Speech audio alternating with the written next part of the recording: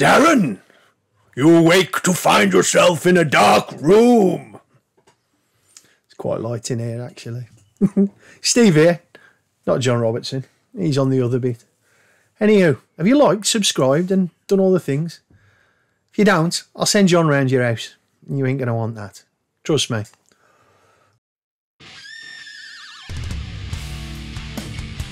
Wired Unplugged.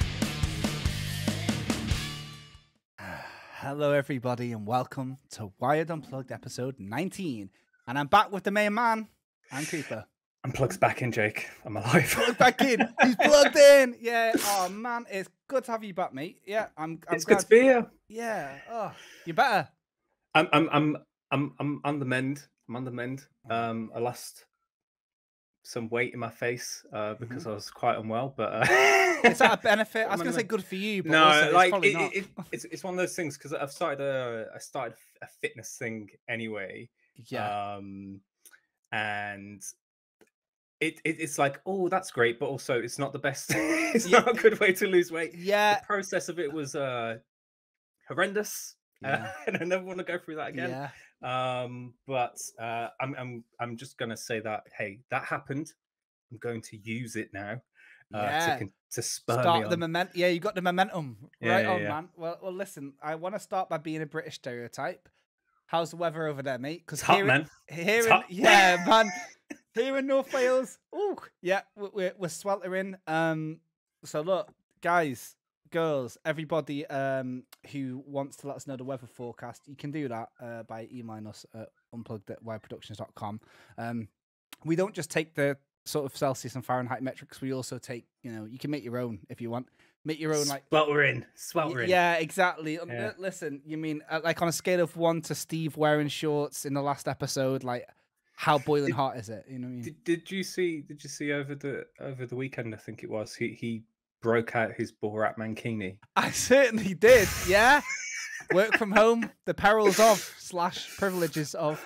So yeah, I'd love to be his next door neighbor. Seriously, just peeking over the hedge. the like, guy's what a the menace. So yeah, for those who have not been catching up, like we did an episode last week, an Aaronless episode. It had Gary and Steve joining us to talk about E3, which wasn't E3, so we can't really call it that. But hey, and in a way, Aaron, I wish he was on there too because there's so. I'm gutted. I much missed it.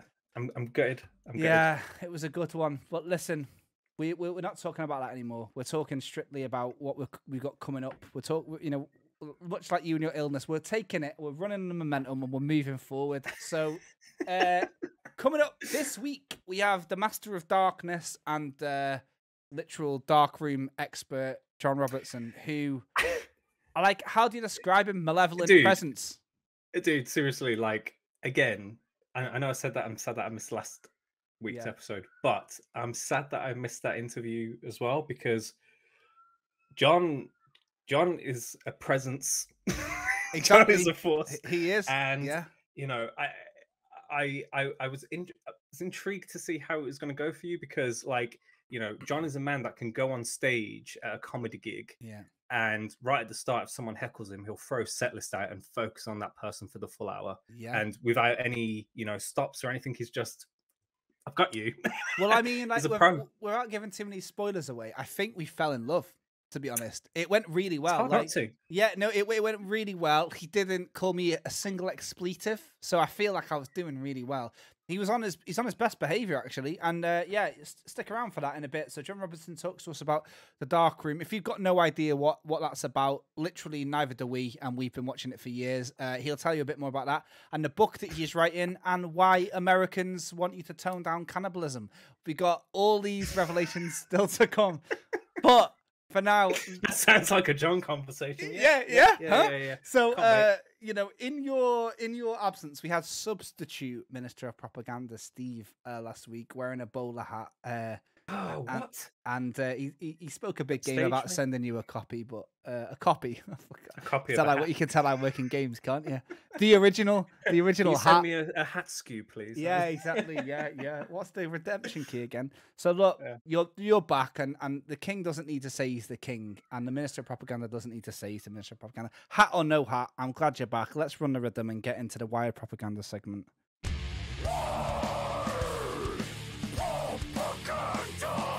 Wired propaganda. Well, it's this time again. Wired never is, stops. Wired never sleeps. What have we got going on? I can do. I don't have a hat, so I'm just. That's it. For anyone who's watching this rather than listening, other hot drinks are available. And for those listening, Aaron was wearing a nondescript cup on his head for just a few moments. All right. I appreciate the audio description. It's great. Okay, so the first thing to kick off is we all love a video game announcement. Jake, I know you are. You love a good cheeky little announcement. Yeah. What we love even more is an announcement of an announcement, right? Yeah. And yes, this is a piss take of announcements of announcements. So we made an announcement of an announcement for Arcade Paradise. Yeah. And essentially, I can't spoil the announcement, but I can spoil the announcement of the announcement. And that is that the release date for Arcade Paradise, if you're still following, will be announced on July 29th next week. Everyone is encouraged in that minefield of madness of whatever I just said, just to stay tuned to the Wired social channels at Wired P. It's like an ARG, an alternate reality game, an alternate release date game in this case. Yeah. So yeah, if you want to find out, and it's screwed Aaron's mind up so much that he did accidentally say July 29th when it's June 29th. But this is what happens when there's so many dates being flung about. Okay, so June, June 29th next week. So if you want to get locked, if you want to lose your mind as well, you can by following Wired P, and you can understand. It's still June, Jake. It's still June. Just about. All right, don't worry about it. Just about. What else? No, but I think we're going to have a release date to share, and then everyone can get excited to knowing when they can get their hands on it, because that's what our release date announcement is. Yeah. But I think you've probably seen a lot of cool press and some content creator stuff over the last couple of months with Arcade Paradise, and definitely get excited for it. You can essentially you take over your dad's laundromat business, who's played by Doug Cockle, Geralt of Rivia, previous guest of the show. Whose name is Gerald, who is in the Riviera. Gerald of Riviera, strong. And essentially, you take over the laundromat. He wants you to run it, try and true, wash clothes, take out the trash, that sort of mumbo jumbo. But you're like, no, not today, Dad of Riviera. Yeah. I am making an arcade because I don't like washing clothes, but I do like playing games. And then you can live out your arcade fantasies by building the ultimate arcade paradise. So look forward to it. Very good. Thank you very much for that. So yeah, stay tuned. I think I'm still a bit delirious from illness, to be honest. At YFP, you can look, as far as you're concerned, mate, do what you want. Right, next, what have we got coming on? So good news. If you listen to this now, Deliver Us the Moon is out now on next gen consoles. And listen, first of all, congratulations, Coke and team, who were with us just a few weeks ago. Second of all, this is kind of explains again. Not trying to justify it too much, but Aaron has to say it's out now. When me and Aaron know it's not out now, we're recording this. It's hard to say. I'm like, is it?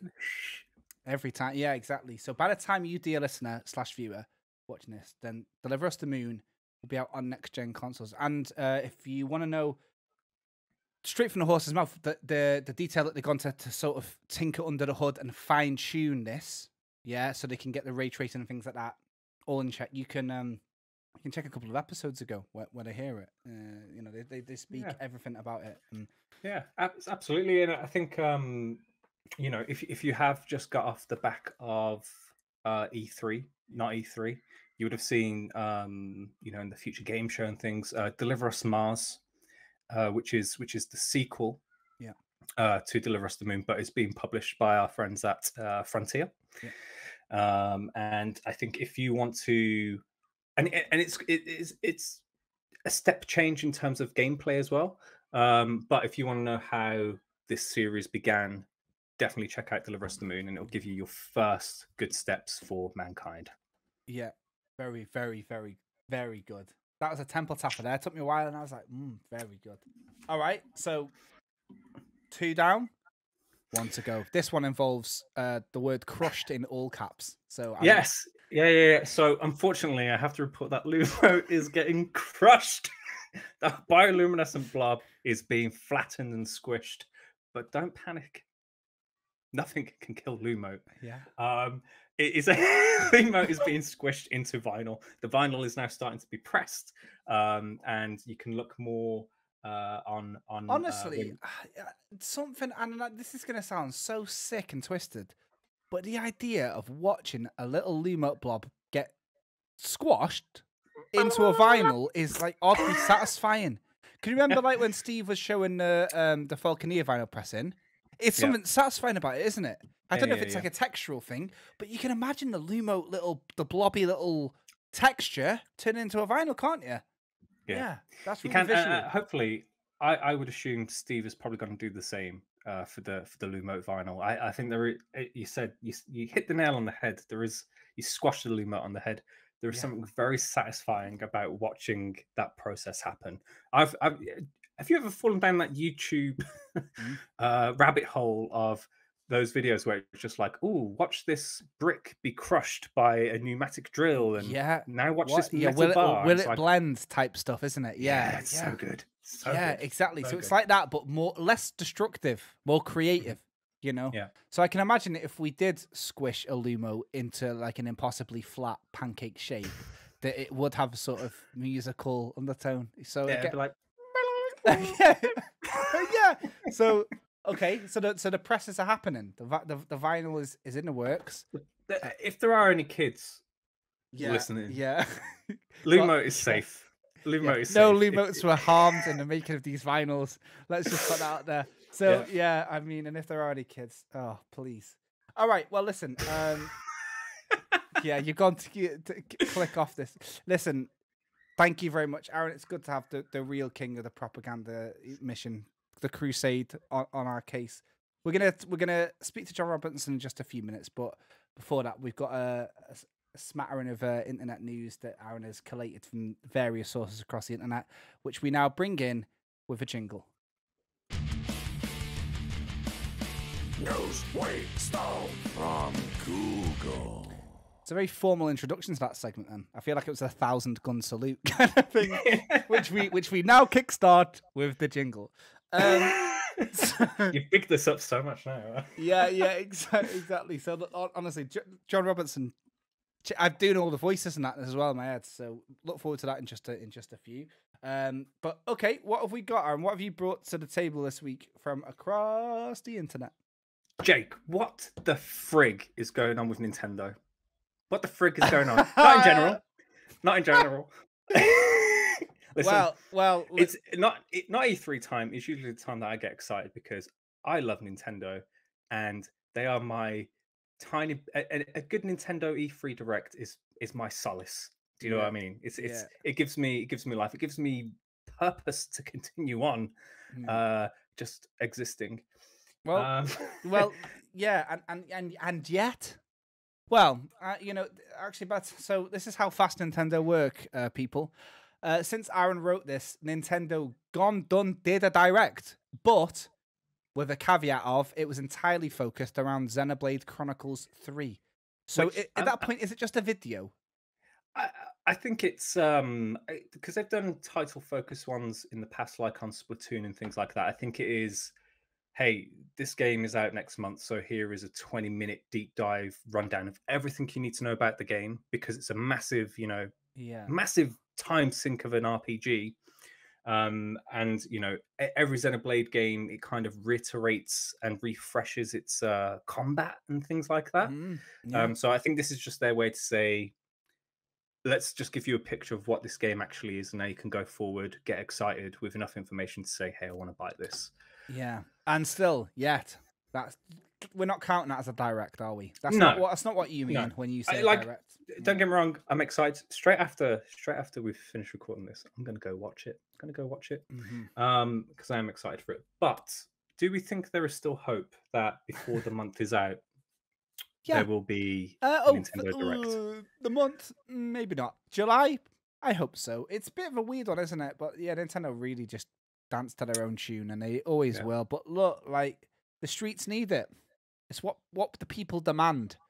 We've found a lot of this lately with Nintendo. They've been a lot, in fact, like, basically they've given us a lot, and yet people are still hungry. And I tell you what I mean. Like they did the Indie Direct, Should we have been grateful? Yes. Were we? Yeah, a bit. And then there was the Pokemon Direct. Cool. Yes. Yeah, everyone likes it. Then there's a 20-minute Xenoblade Direct. Cool. But come on, give us the little highlight reel. Give us the little. We're making a Donkey Kong and Pikmin and Metroid and Zelda. So here's the thing, much, right? I obviously, who wouldn't love that? But Nintendo do have their tactic does seem to be, let's talk about things in 6-month chunks. And I don't know if that is because they got bit in the past where they're like, hey, here's a logo at Jeff Keighley's show for Metroid Prime 4. Fast forward a year and it's like, sorry, we are cancelling this game and development is restarting from scratch. So I don't know. And Bayonetta 3 as well. They're like, yeah, Bayonetta 3. And then, 3 years later or however long it's been, it's like, okay. So I think it makes a lot of sense that they are trying to keep things within, okay, here's what you can expect in the next 6 months. Because if they dish everything out right now, hey, here's a new Donkey Kong, here's a new F-Zero, blah, blah, blah, blah, blah. By the time you get to September, where you probably want a bit of a refresh, a bit more Nintendo Direct love. Yeah. What can they say rather than saying this is a bit more information on this game, this is a bit more information on that game? So I think I am under the impression that we will get a Nintendo Direct either next week. Yeah, I'm going to say next week. Well, yeah, and I wonder how far ahead, because we kind of know what's on the roster for the next 6 months. So, it'll have to be beyond. But we'll talk about it a little bit later, hopefully. But one thing I liked about Microsoft's E3 stuff was that it was like everything that you see here, and we mean everything, will be available in the next 12 months. And I think that's kind of the way things kind of need to go. And it's what, again, Nintendo were doing it before everyone else by saying, here's the next 6 months for us, So yeah, we'll hold out hope. And listen, of course, if it happens, we will discuss it right here. So well, Nintendo adjacent news, I suppose, in our next. And E3 adjacent news, I guess. PlayStation, Nintendo, Activision Blizzard, and Take-Two have announced that, a few of the companies that have announced that they are not going to be attending Gamescom this year, which for me is a big sad face. Yeah. Well, that's not a sad face. That was a duck face. Anyway. But, I mean, what do you think this means for Gamescom? But also, I guess, a wider state of play on, is this due to people potentially having not so much content or time to develop, demos for a show floor? Or do you think it's a lack of belief in, Gamescom attendance and things like that? I mean, where's your head at?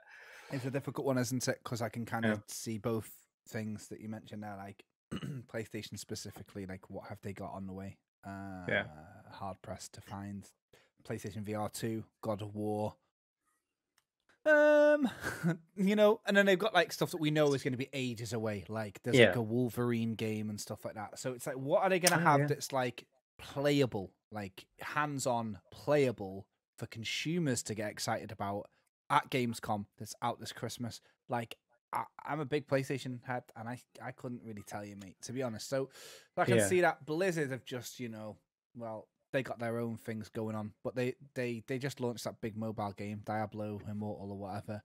So again, like, what are they up to? Well, they've kind of got Overwatch 2, but that's going to be free to play and out like the week after Gamescom. So in a way, that's so soon. I was expecting, I was expecting thingy. I was expecting at least that. Like, hang on, I'll just make sure I've got that right.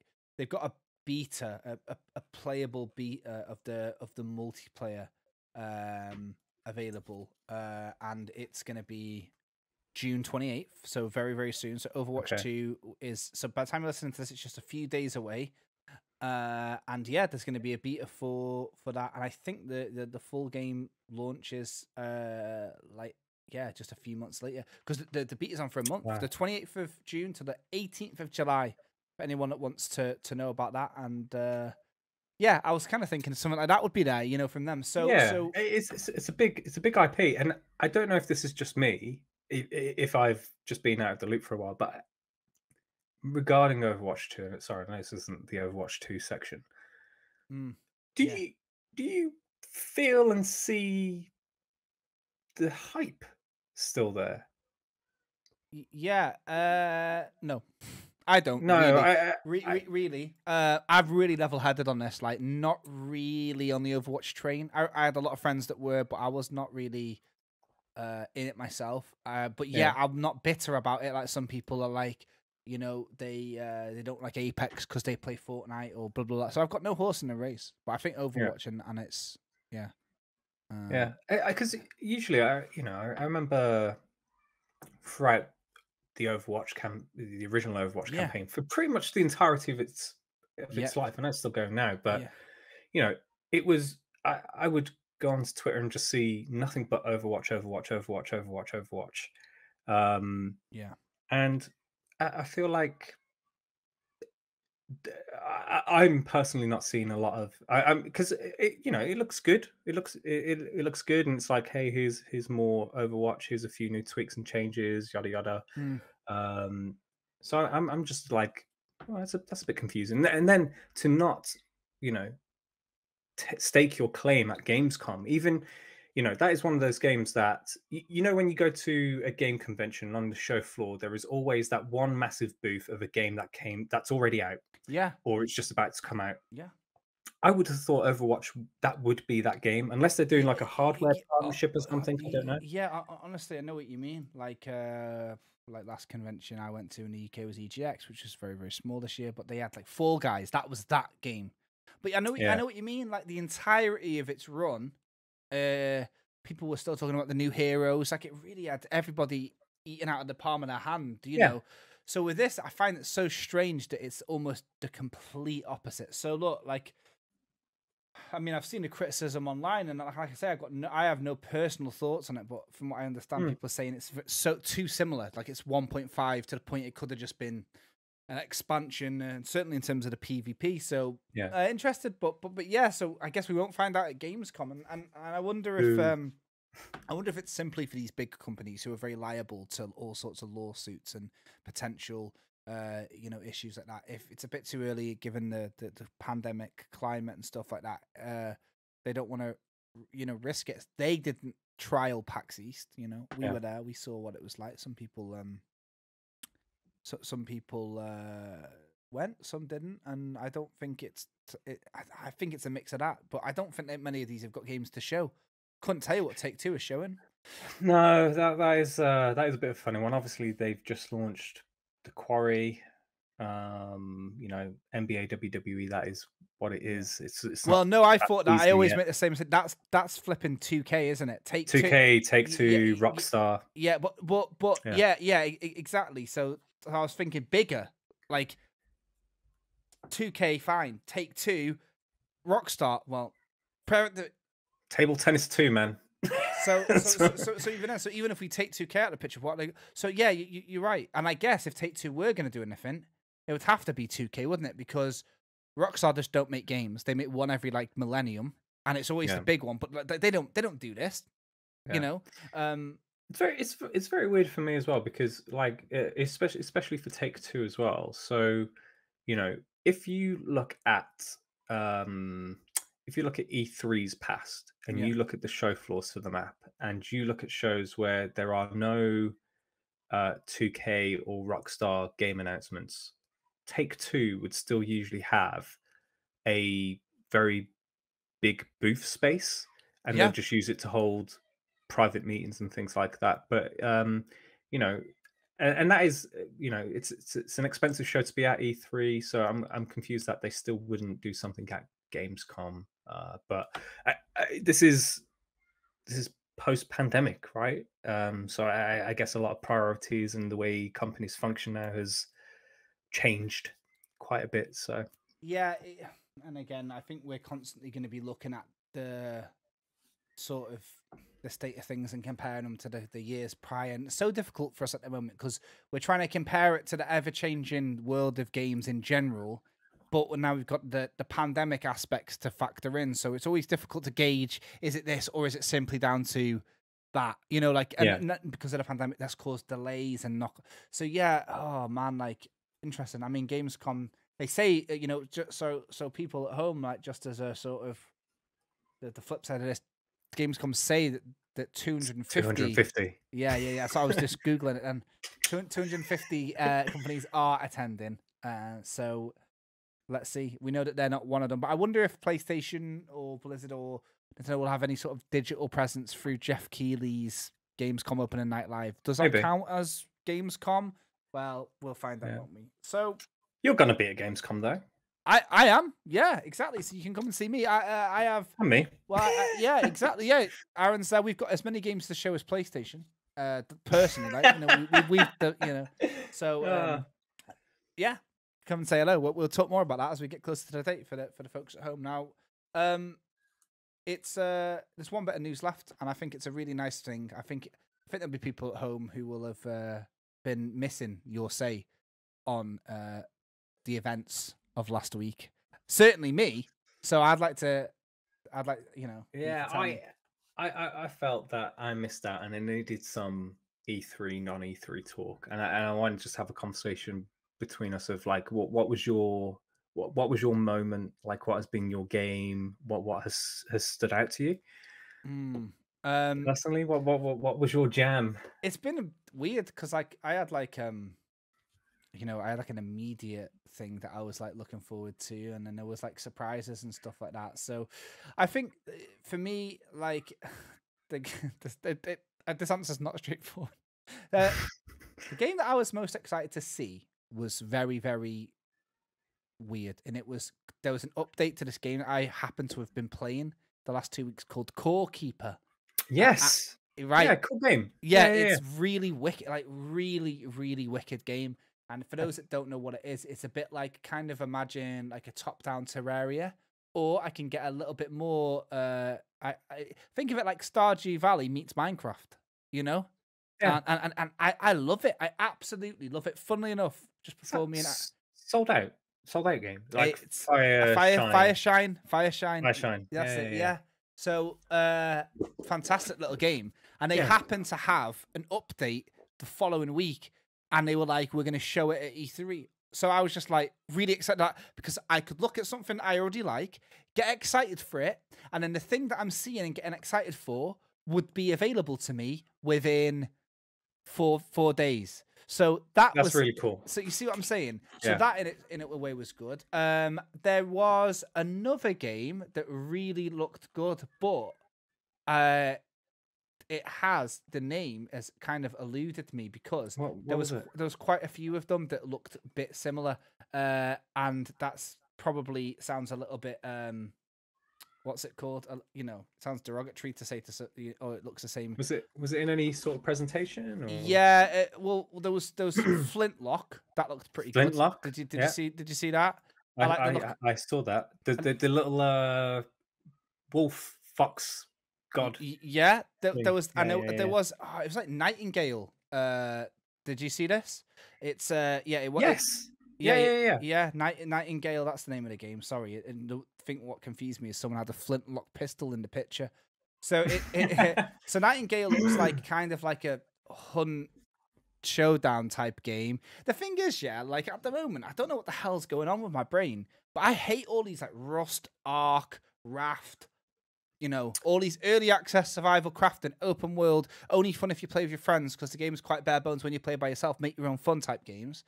Yeah. And yet, lately, I've just had a real hunger for them. So I just went about Core Keeper, that element as crafting, the survival.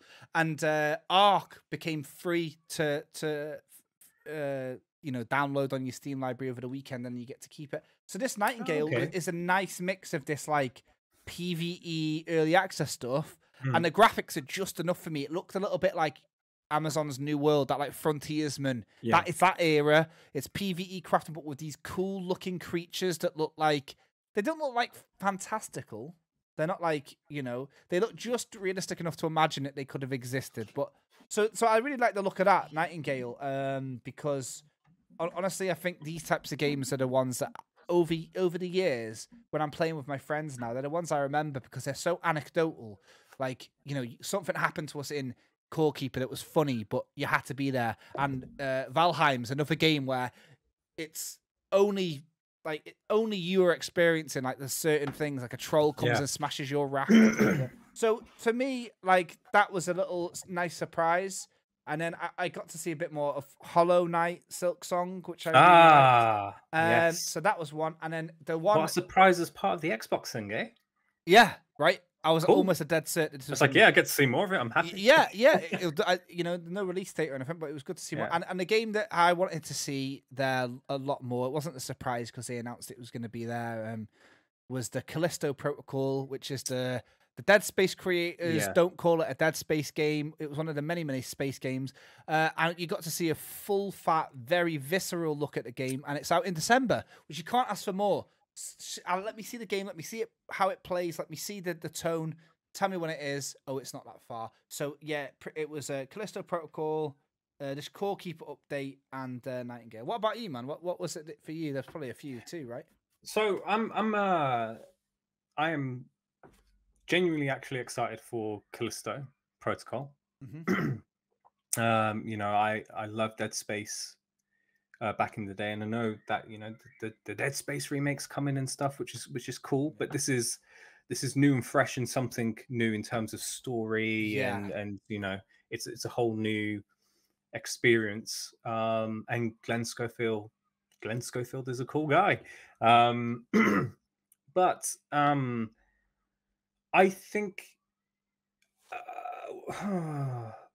watching that, I thought that one, the video could have done with a voiceover to explain what was going on. And two, I think the video could have been cut better. I don't think the game looked so optimized as it could be, and I know it's early and it's not out until December, and you know, I still think it's got a lot of promise, and I know that those things are going to be tweaked, changed, ironed out, and massaged out and whatnot. But I don't think it did any favors to the game. No, you're dead right. You are right. Yeah. The one thing that I did like that looked absolutely fantastic was when the character got sucked into the blender at the end. Yeah, of course. I was like, wow, that looks so good. Yeah. You know, and the camera goes in and everything. You're like, yeah, this is more of that. Like, I was like, that bit ran great. But I think for me, the biggest surprise has probably been Final Fantasy Rebirth, Square Enix's presentation the other day. Yeah, it certainly was. I didn't know whether I was including that in E3, but you're dead right. Yeah. So that, how do you feel about this? Because I've got very a lot of emotions, man. So I have conflicting thoughts and feelings over Final Fantasy VII Remake. Like, I thought it started out great. It looks good. The combat was fun. And then, you know, the ending, the final, 3 hours of the game is quite entertaining. And, you know, they just flip the script on its head by the end of the game, right? In terms of, you know, they're like, this is going to be a fun onward journey for everyone, no matter how much you have devoured the original Final Fantasy VII, which is cool. However, I found the actual core of the game, the actual backbone of the middle section of the game to be quite boring and repetitive and slow. Okay. But because of the power of the ending, I was like, whoa, what a game. Yeah. But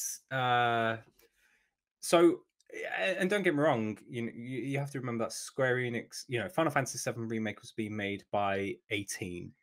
And then similar to the Metroid situation, Square Enix came in and said, yeah, it's not up to our standards, so we're going to take this and continue and finish development. And I'd imagine they hodgepodged what was there and fitted some things in to make the game work as quick as they can, because they don't have another 5 years to make a game from scratch. What I like about this one, Rebirth, the new one, is they have dove in with the trailer of what I mentioned about the ending of Remake. And it's like, ask yourself all these questions. But what I do like about the game is, from the few scenes that we have seen, it appears that they are opening up the world, so it doesn't feel like you are just in corridors all the time. Because I think that was the biggest thing, that you're in Midgar, and basically anywhere you want to go is down a corridor. Oh, I'll squeeze through this gap to hide the loading time and carry on. Yeah. I like that it looks a bit more open. I have no idea how they're going to continue progression from those who played Remake. You know, do you carry over your levels and your material and all that stuff, or do they find a way to say, nah, this starts from scratch again? And then obviously as part of that, they said, hey, this is going to be a 3-game trilogy, and there's a third game that will be coming, that is unnamed. And then how do they do that again? Yeah. So I'm curious functionally how it works, but I was quite impressed by, you know, their presentation. It was like short. It was like 15 minutes, I guess, and we're like, here's a cool mobile game if you play mobile games. Here is a remake of Crisis Core. If you didn't play this on the PSP, I think it was, now's your chance, and you can play it on its glory and find out this cool part of the story. And then here is a look at, you know, what you all want to play next year, Final Fantasy Remake Part 2.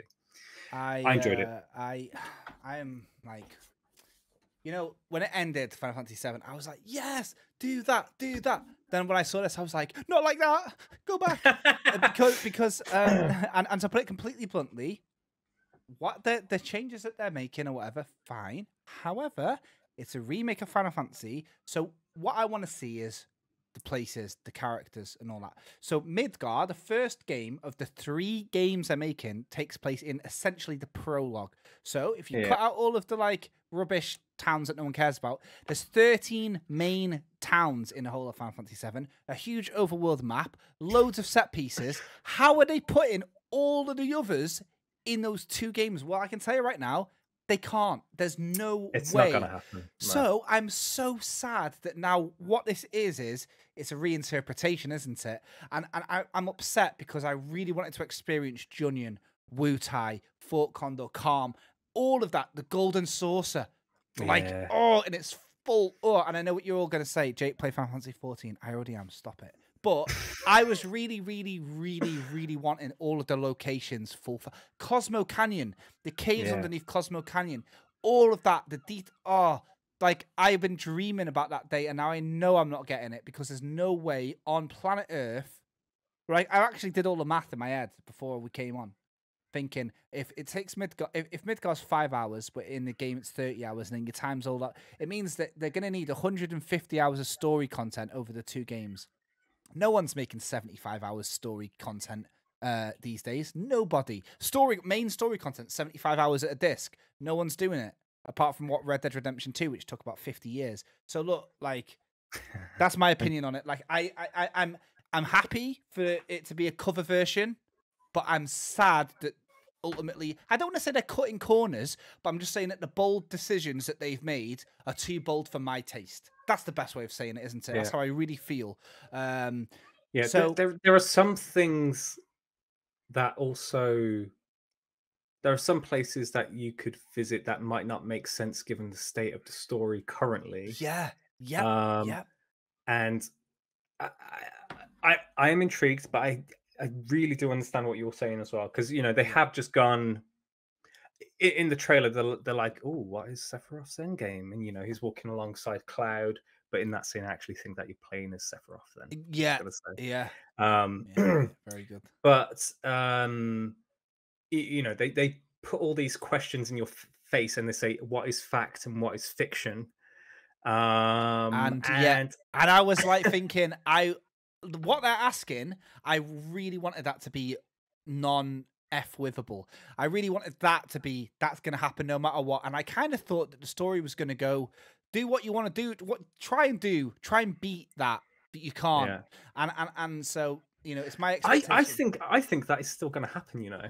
I think everyone's like, oh yeah, Eris is safe now. But I still think they are gonna pull the rug of the unsuspecting people by still doing it anyway. I really hope so. But look, so I'm glad that you've had some strong feelings about it, and you watched a lot of trailers, and that was the one that stood out, and it shows the power of that game specifically. Like honestly, so there was loads on. Honestly, we'll have to over time, over the next.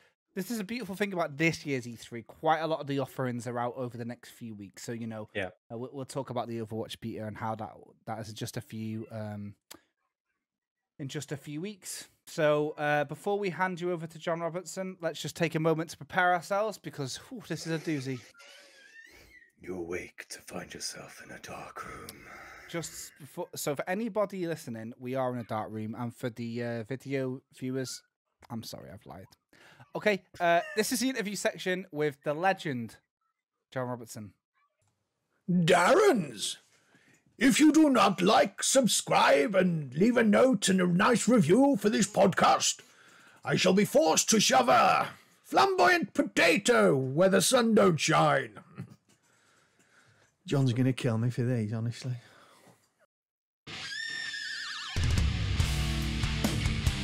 Wired Unplugged. Well, here we are in the interview segment, and I'm joined by John Robertson well, look, I'm sure everyone said this to you before. Look, we're in a room that's quite well lit, to be honest. But yes. you're in my domain now. The domain of the light. Yeah, exactly. Oh God, no, I can't. Look, I'm a bloody gamer. I don't exist in light or sunshine. I shouldn't be seen. I should be a series of words that appear on a screen. GG, noob. Well, listen, John, it's really good to have you on the podcast. Like, you know what? When I say a bit of a cult hit, I mean that in a sort of sacrificial way as well as like following way.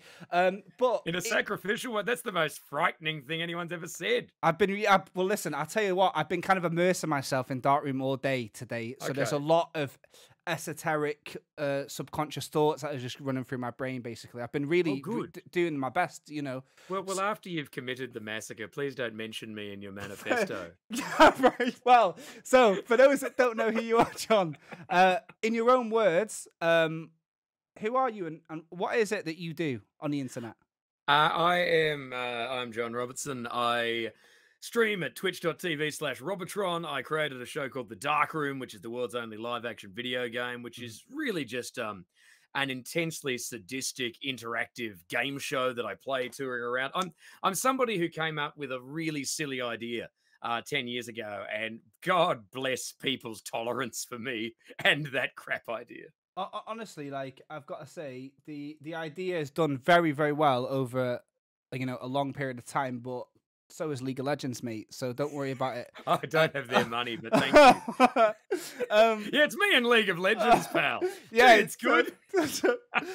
Setting you up here, aren't I? Really, to be honest. No, that's awesome. I'm just looking around this flat, like, I'm fairly certain this rent is killing me. But yeah, no worries. No worries. Well, listen, man, it's a pleasure because if the accent doesn't give it away, you're not originally from the UK, but I feel like you could probably apply for lordship here at least or something. Everybody in the UK games industry knows of you and the Dark Room. To be completely honest, it's like it becomes a bit of a staple of like gaming conventions and things like that. For those internationally listening, if you're at like the equivalent of like PAX over here in the UK, like EGX or Insomnia or stuff like that, there's always something. There's always something. I described you a little bit earlier off this podcast as a bit of like a spectral figure, kind of skulking about, and just like getting people ready to rock with the Dark Room. And I think that's pretty on brand, man, because like the Dark Room's kind of cool, but it is kind of dark. Like it's I mean, it's a brutal heavy metal, real kick in the teeth kind of game show. It's I'm just incredibly pleased that you've said that, because like in my mind, I'm like, yeah, a lot of people have been called a fuckhead by me while I'm on stage. That's sort of what I do. Like I'm, like I like, for anyone who doesn't know any of this, like what he's talking about is the show is me, but instead of being an Australian man, I am this colossal British psychopath wearing weird cyberpunk armor. And there are options that get, projected on the screen. People call out what they want, like it's an old text adventure. But now we've sort of we've consumed all of gaming. So we're doing parodies of Elden Ring and D&D stuff. And it just boils down to people telling me stuff they like and me telling them that they're wrong and then throwing terrible prizes at them. And people have just treated me really well. Like kind of like you would a psychopath who shows up and refuses to leave. So. Yeah. Well, look, honestly, I mean, it's the point where you've got the ad-lib chops here that it constantly shifts and changes. Like you say, Elden Ring and really topical things can come up, Oh, and any time. I mean, like the thing that I'm doing at the moment is just we've got this really long riff on DLC, and my favorite bit of improv at the moment is what we call premium stupid hat mode. Yeah. Right, which is great. We just go, right, you want premium? And people get very excited. And what you do is you just go, right, who's got a hat? And somebody will bring you a hat, and then you go, who's got money? And you get like 20 quid. And then you just keep the money and put the hat on and go, premium stupid hat mode. And then you can watch the guy at the end of the show going, do I get the money back? It's like, no, I'm EA. I'm keeping it. What do you mean you feel ripped off? This is why I said it's you in League of Legends earlier, remember? Yeah, straight up there. Basically. Yeah. Johnny Microtransaction Robertson, they call me. No. Exploiting the kids. Well, woo! Now, the thing for me is I've been playing video games my whole life. I actually, really started on like the sepia sort of Game Boy, and then SNES and whatnot. So I kind of missed like the text adventure stuff. So for me, it reminded me of like those choose your own adventure, premium rate telephone line games that you used to, like on the TV. So wow. do you know? I don't know if you've ever seen that, but like no. I've only ever seen Limmy parodying it. Well, I was about to ask. I was about to ask. Have you seen? Have you seen Adventure Core? And crucially, Falconhoof. Do you reckon Falconhoof would survive the dark room? No, fuck no. Falconhoof couldn't survive Limmy's show. No, right. No. Like I stream on Twitch and Limmy raids occasionally, and we could usually tell right around the time he showed up because suddenly, like if I'm doing Dark Room or something, suddenly the chat just fills up with several thousand people writing, kill Jester. Yeah, kill Jester. Yeah. And it's bloody awesome. He was the first comedian I saw upon getting over here. Couldn't believe it. Like we're up in Glasgow. And this bloke just goes, oh, get a load of this. You'll have never seen anything like it. I was like, this is fucking fantastic. Well, actually, I'm really glad that there's a bit of a acknowledgement there because, you're so both come from essentially a stand-up background, but have both found a comfortable home on Twitch, which is I can through like, I guess Limmy's like Twitter threads and stuff like that and timeline, which is just... good luck to everybody just getting into that. I can see that he does retweet other comedians that are on Twitch, and it really is kind of a thing. So I was wondering, like, if you can remember a time when you discovered Twitch. Can you remember, like, where it was or anything like that? Yeah, I know exactly where I was when I discovered Twitch. And this is going to get a little, dark for a second. What had happened was I'd come back. I'd gone to Western Australia for my best friend's funeral, and I'd come back, right, and it wasn't in a terrific state, and I worked for Jinx TV at the time. I was doing a show called Video Game Nation, and they had a Twitch account, and we were talking about the dark room, and they went, "Oh, you should really do that on Twitch," like, and we were figuring out how to rig it up, and then Twitch got a hold of it, and they went, "Gee, that sounds good. We'll give you like UK and Europe front page, right?" And they gave it. So the very first time I was ever on Twitch, ever, was talking to like 4,000 people every second and just riffing away. And we did that show, and I dedicated it to her. And that was interesting too, because like you think about, because I bloody love Twitch. I love everything you can do with it, and I love getting into the hard and fast of it and dealing with American teenagers who, once they've said crackhead, they don't actually have anything left.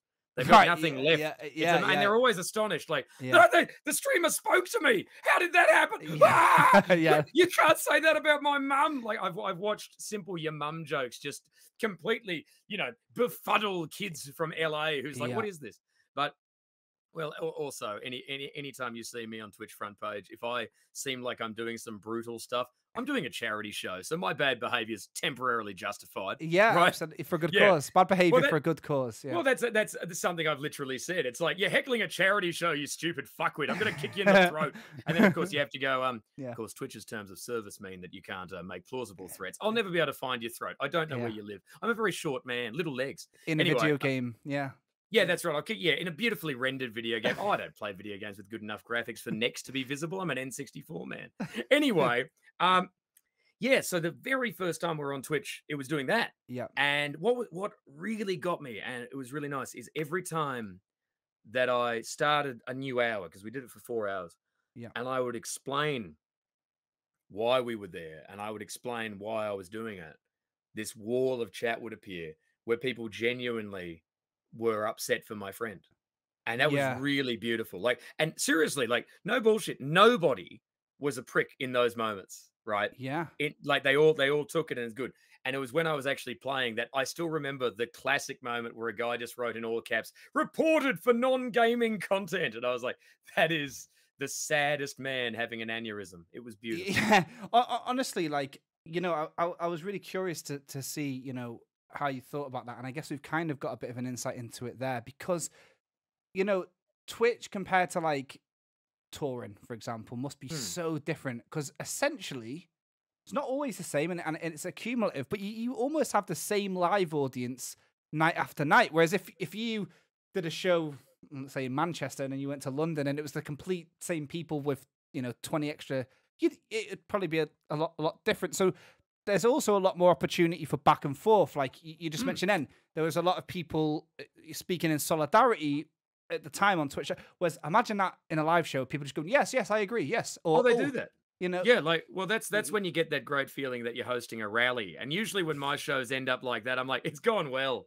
You know, that's a great feeling. You're like, now, folks, now we storm the Bastille. Yes. Yeah. I'm more likely to storm Baskin Robbins, but nevertheless, you know what I mean? Like, yeah. So is yeah. it how have you noticed what's it like to sort of, you know, be on Twitch and see the same faces like time and time again and like have a parasocial relationship in a way?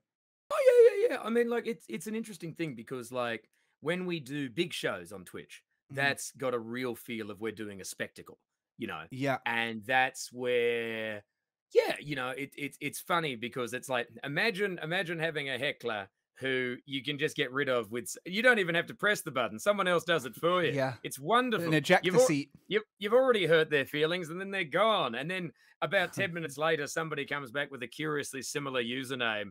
And it never really gets you down because you're like, my God, the sadness of this. This is amazing. Yeah.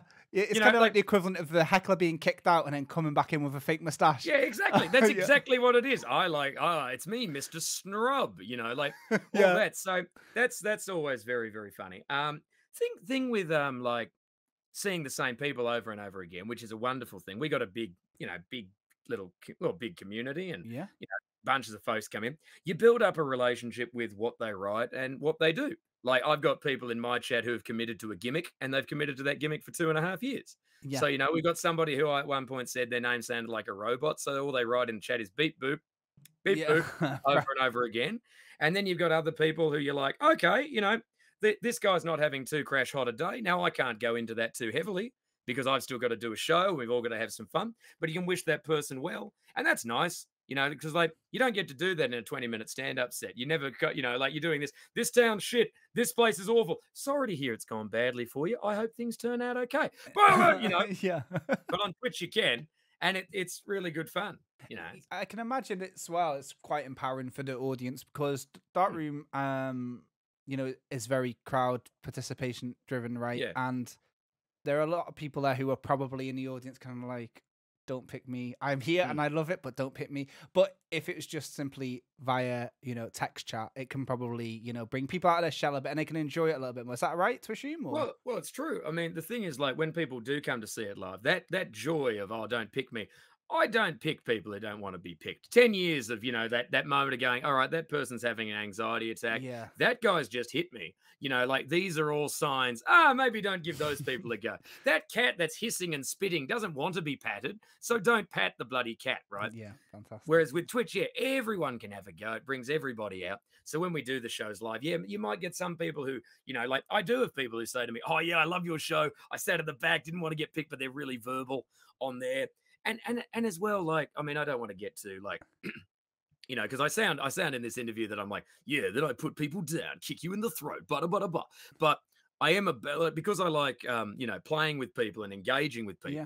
It is about empowering them. And one of the really nice things about streaming on Twitch and doing my live shows and sometimes broadcasting the theater shows on Twitch is you get disabled people who could never see me live. They'd never be able to get there. People in different countries, all this, and they're able to play and participate, and that ends up being beautiful. Even if that person on some level is a bit of a dick to you in the chat, at least they're getting the opportunity to do that. Yeah, that's part of the human experience. It's great. Yeah, no, absolutely. So, in fact, a couple of episodes ago, we spoke to Safe in Our World. Oh yeah, we love those guys. Yeah, and we discussed the sort of importance of video games in helping people with all sorts of, disability and disorder find escapism, the same as people who aren't afflicted. And just a couple of weeks ago, we spoke to Special Effect, which is a lot more, physical ailments there. And video games and escapism go hand in hand. So I hear what you're saying exactly. To talk about video games and, the 80s text-based adventures, I was really curious. I've been asking everybody on this, quite a few of the people we've interviewed work very closely in the video games industry. Developers, coders, really in there. And then there's others who are working for like gaming adjacent charities like Safe in Our World or whatever. But one thing I've been trying to ask everybody is, well, can you remember the very first video game that really resonated with you? Maybe not the one that you saw, you might have walked past like Pac-Man or something and didn't care. But like in the first one that you were like, holy shit. Yeah. Well, look, I'm very easily impressed. Very easily impressed, especially as a kid. Like I bought marketing 100%. Those shoes make you the fastest. Oh, those shoes had to be the best shoes that had ever existed. Yeah. And the first thing that really spoke to me, just because it was happening in front of me and it was, it was right there. And this is terrible because I've played it subsequently and it's a terrible game, was Altered Beast. Yeah, Altered Beast. Yeah. Altered Beast has such it's iconic even now. Yeah, wise from your grave. Yeah, this is what I mean. Like, I in my head, I have fond memories of the game when I probably don't. Do you see what I mean?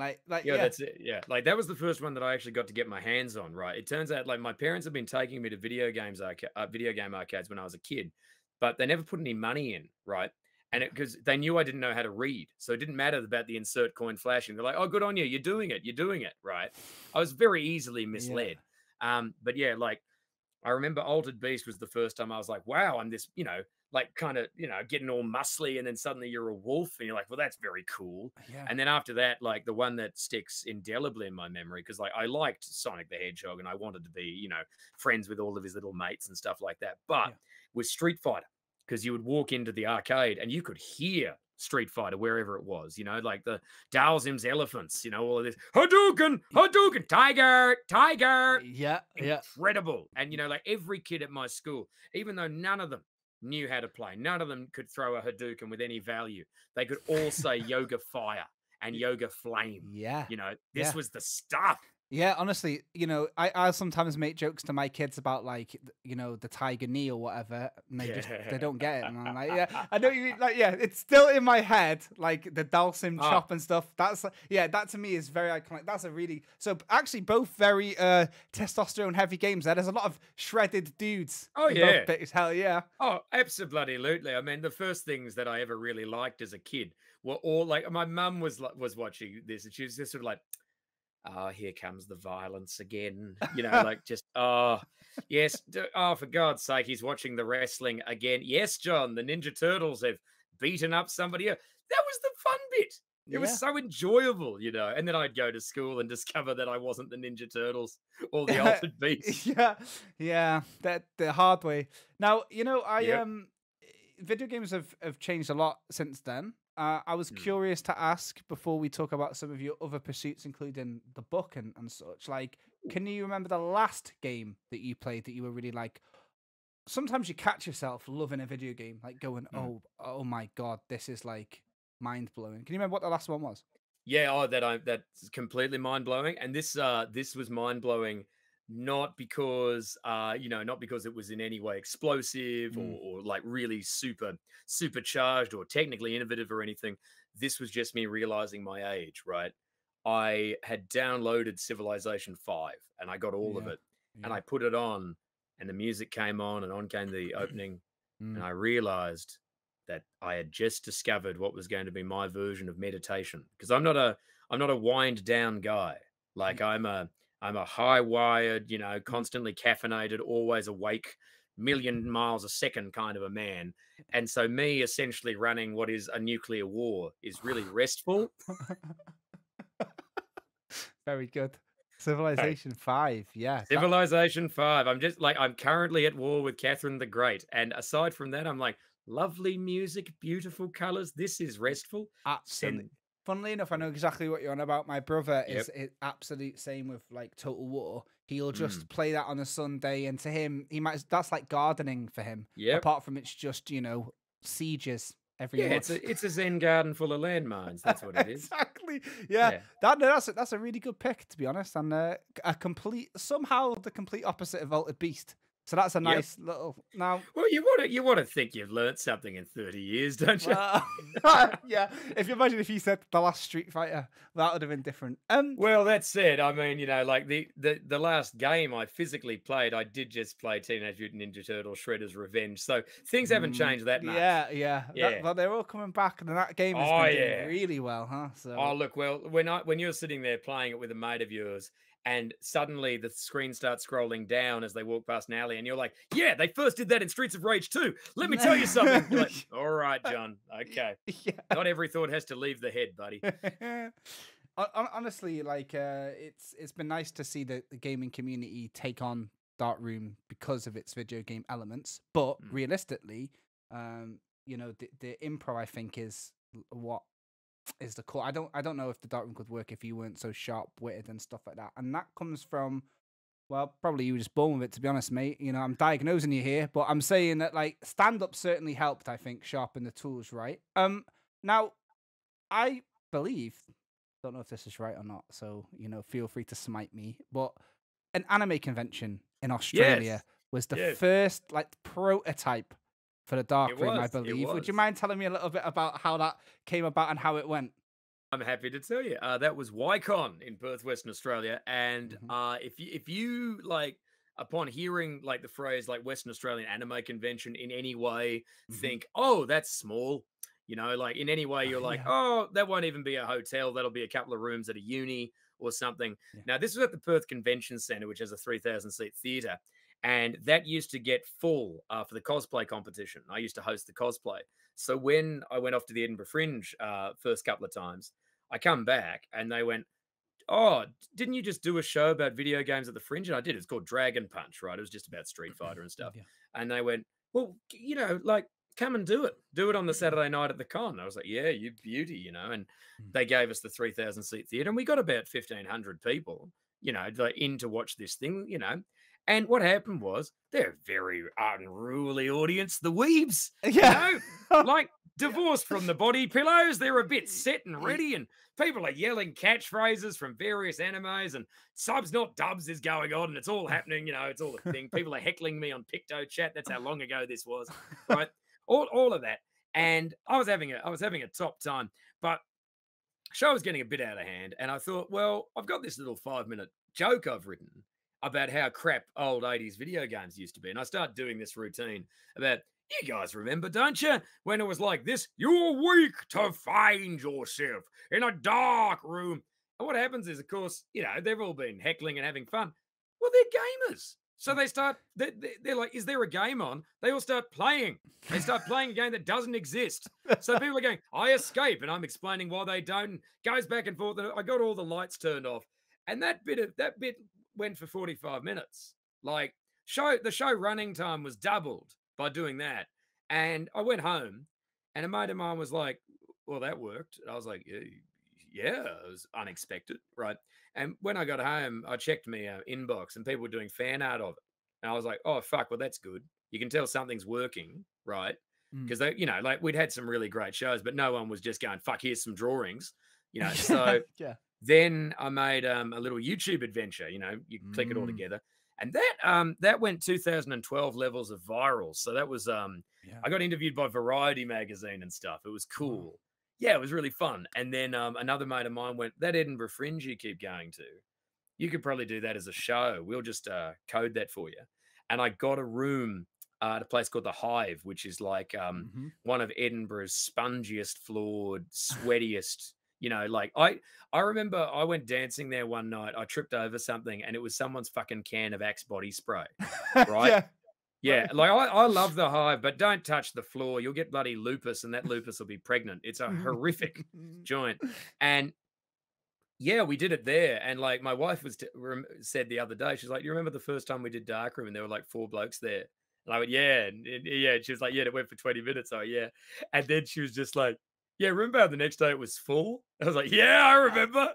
Because it like literally, we did the show for these 4 blokes. They went away. It had taken 20 minutes because I didn't really know what to do. So I just went, "Oh, they'll each have a go." Right. And then literally I turned to my wife, and I'd been doing stand-up about 9 years by that point. Right. So I turned to her and I just went, "Oh, that's got legs." Because it did. It just immediately like was working. And then, yeah, it was just crazy. And then off the back of that, you get 10 years of a career. I Yeah. love that. I was actually going to ask, can you remember the first official one?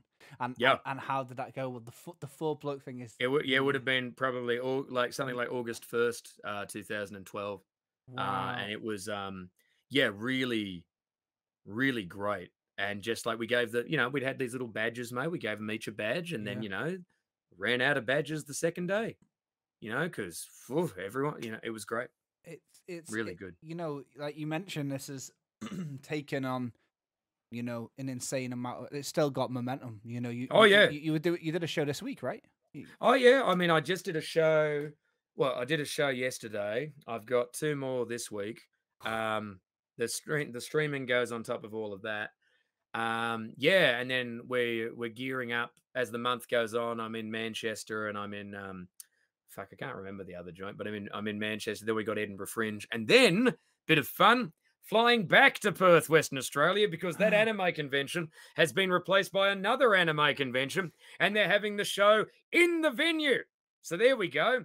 This is the circle of life. We did it. Yeah, it's the circle of life, except for the part where I was banned from the venue last time. I was there for crowd surfing, and I intend to get banned a second time. Oh, John's revenge. Listen. Oh yeah, it's bring nice. me some stronger people to catch me this time. I killed 3 small girls last time. It's a real bummer in the footage. That's the thing. All these weeps, man. So listen, this is a sort of resurgence of live shows. How has it been getting back into the swing of things, or because of Twitch, did it feel like you kind of never left? Because obviously we've had a pandemic on, Yeah. Oh, mate, I never left. Like, I never left. I was always performing. Like, and I still, like, even though I cut back some of my Twitch hours, right, I still stream 6 days a week. So I was always on, and I was always performing live. And going back out was really super nice, because a lot of people that you never seen before, but they've been through the Twitch, are suddenly there. And they're fun characters now, and people who had been coming to the live shows and then supported me through Twitch are now back, and then you get new people on top of that. And it's a magical feeling. Like, if you, like, I was just in, Leicester. I was just in Leicester the other day, and you go out, you start doing the show. And just when I said one of the catchphrases of the show, and 90% of the audience erupts with the noise, and they all say it with you. And you're just looking at these 3 blokes. It was great. There was a guy who looked like an end of game boss with 2 goons. Yeah. And I was like, "You're the only 3 blokes who haven't seen the show, aren't you?" And they really were. They were the only people who didn't know what the fuck was going on. And they were delighted by it. But it's good to watch that. Yeah. You watch a whole room of people pop. It's like going to the wrestling, and like there's one person going, "Who's this guy?" And everyone, I think in a slightly more subdued version of the wrestling, I watched for the very first time in my life just a few months ago Rocky Horror Picture Show, right? Oh yeah. Which is kind of, there's so much participation that If you've never seen it before, I was like, there's forks now, but it doesn't take away from your enjoyment. It just gives you an extra level of like, what the fuck is going on? But if that's kind of the point though when you're watching it, right? So exactly. It's really cool to see that it's just as soon as the gates are open, you're out there doing it exactly how it is. But the Dark Room, like, isn't the only venture you've had. You've also is it Penguin or is it Puffin? Like, they're the same thing, right? But Puffin is the subsidiary. Puffin is the kids. Yeah, right. So Puffin is the young adult and the kids wing of Penguin. That's it. Good use of the word wing there, by the way. Fantastic. Yeah, nice. Yeah, slotted that one right in. Good on the branding. Very that media training's worked really well. That is great. So let's talk a little bit about that. What's the little town of Mariville? So the little town of Mariville reaches over, grabs copy that's actually just over there. Oh, wow, there is one. Oh, that is lucky. There we go. The Little Town of Mariville is my children's novel that Puffin was good enough to publish back in 2019. It's the start of a series. We eagerly await the other installments being commissioned. But that is the reviews that we've had in from Starburst Magazine and the South China Morning Post, which was a bit of a surprise. I didn't know the book was available in Hong Kong, but it turned out it was. Right, and got a bloody rave.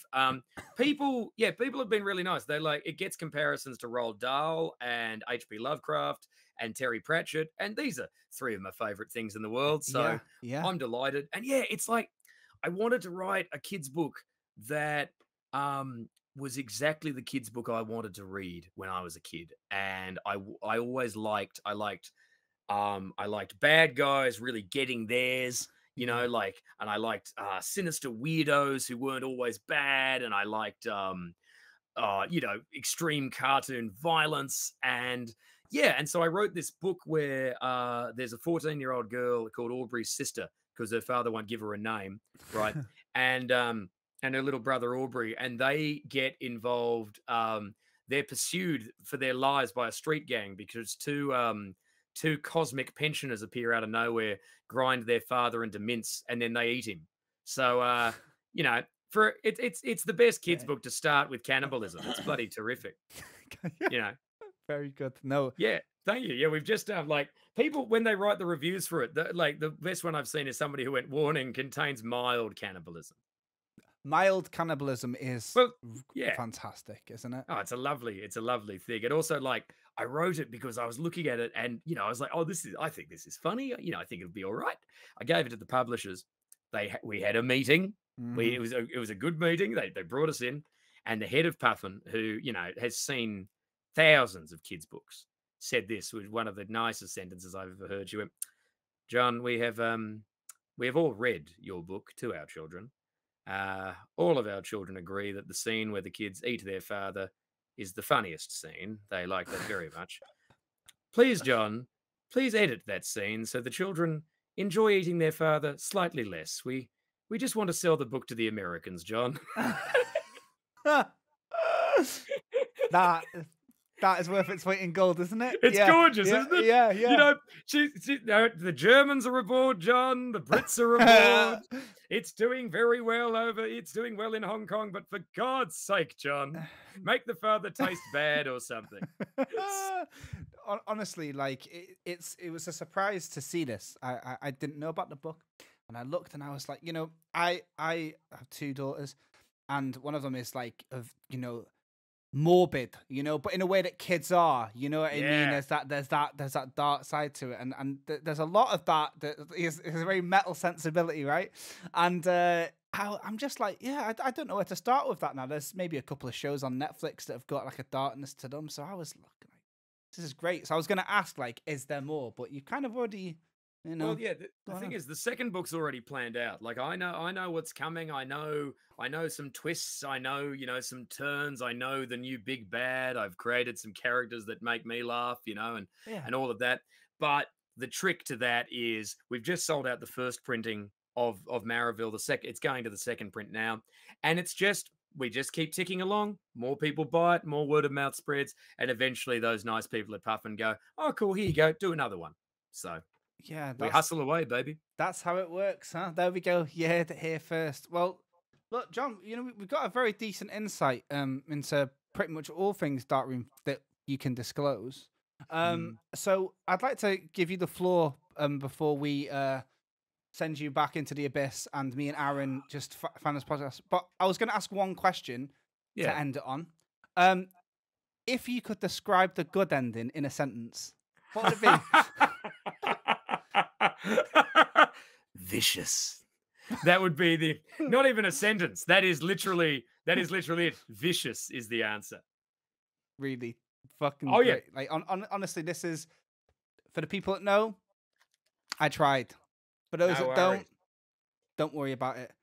John Robertson, thank you very much for your time, man. I hope you have a really nice rest of your marathon of a tour. And can you just let the people know if they're interested where they can check you out? 100%. Yeah, if you want to come by, you could see me 90% of the time live down your face hole at twitch.tv/Robotron, ROBBOTRON. I'm on Twitter at Robotron, and everything else you want to find is at www.thejohnrobertson.com, including all my tour dates and links to t-shirts and stuff and books and everything. John, thank you very, very much. Thank you. Wired Unplugged. Well, that was John Robertson.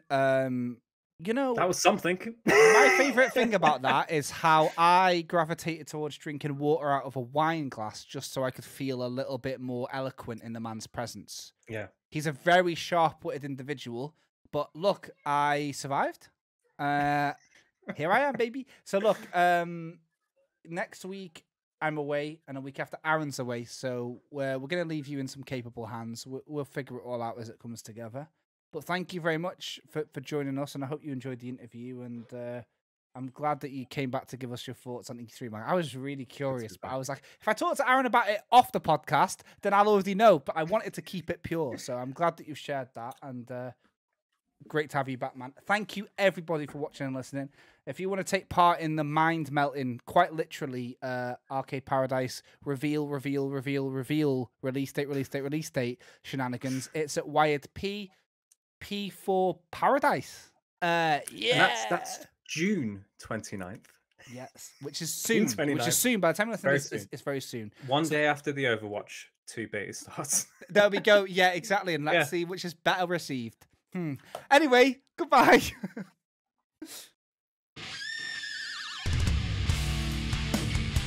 Wired Unplugged.